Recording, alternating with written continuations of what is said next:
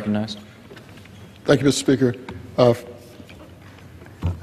I came to Congress, and because of my own experiences, I only had one ambition other than being a member of Congress, and it was to take leadership in the Committee on Housing and Insurance, because experientially I think I had experiences that might help, and secondly, having served as mayor, we dealt a lot with housing in Missouri's largest city, and I had this opportunity, and I want to thank Ms. Waters for the opportunity to be the lead Democrat on the housing subcommittee.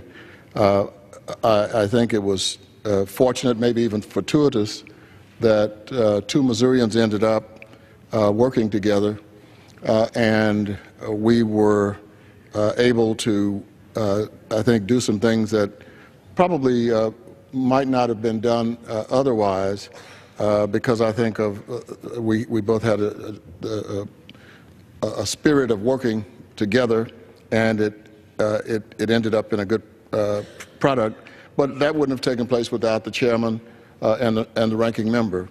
I lived in 404B Bailey, public housing in Wichita Falls, Texas. I went by on Christmas Eve, and I just parked there and for a long time and looked at the kids running around playing and thinking I used to do that on that same little piece of dirt that we called a yard, and I wondered about the kids who were in that unit. Will they eventually have the opportunities that I was blessed to have, or would they suffer the fate of many others with whom I grew up? And I thought, in part, we might be able to do some things here that will help the little boy I saw running around playing in front of the unit I once lived in with my mother, father, and three sisters.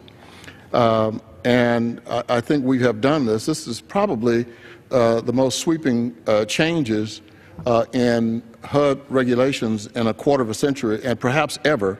And what we've done is we've remodeled or refashioned or recast or redesigned many of the programs impacting HUD. I do not disagree with the chairman, with Chairman Henseling, that we do have a great deal of redundancy in programs that we run with HUD and USDA, and I do think at some point there's a need for us to get things molded a little bit better, but that's not going to take place, I don't think, anytime soon.